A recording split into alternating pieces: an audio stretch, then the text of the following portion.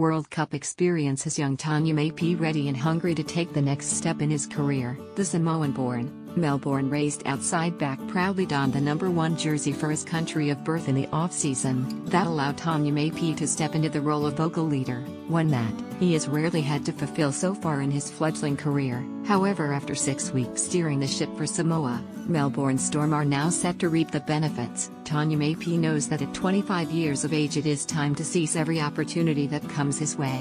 Having done that with Samoa in the World Cup, he has returned to pre-season training this month motivated and full of confidence. The feeling of putting on the blue jersey is something I can't describe. It was awesome to represent my county, Tonumaipea said. It was a good learning experience there. With the different combinations I was forced to stand up and use my voice a bit more, especially playing at fullback.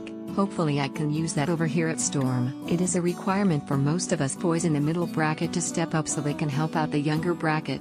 I've seen a few of the younger fellas train. They are looking pretty sharp. It is good for everyone. Obviously it will lift the competition up, so I'm looking forward to it. It is now just over 3 weeks until Storm host Leeds Rhinos in the World Club Challenge at AAMI Park on February 16. Get in quick to secure your seats.